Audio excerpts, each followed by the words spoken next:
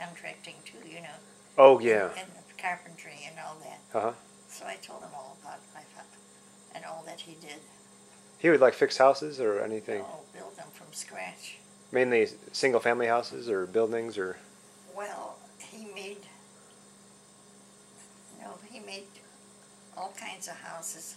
To begin with, he made sort of apartments, like 2 or 3 or 4 homes that could take care of like families. Oh, the multifamily? But then he just went into just single families. Oh, wow.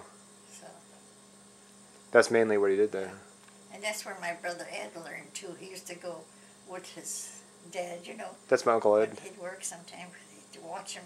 Oh, wow. And that's where he got his knowledge from, watching his father. He kept a lot of those houses too, and then rent them out or something too? Well, did he lost everything until when those banks went down. He Uh-huh. did too.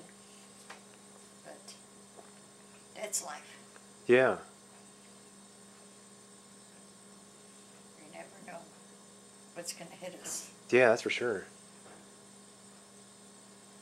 But like I said, he made the money himself, so if he lost it all, it was his money.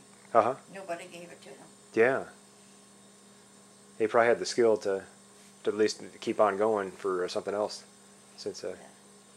Well, it's amazing how these people come in from across this, from Europe, and they immediately go into buying houses and stuff like that. Yeah. They don't build them, but they buy them. I know Len's father owned quite a few houses. Yeah. My grandfather owned quite a few houses. Wow. They just went into, because everybody needs a house. That's for sure. That's where the money is. Yeah.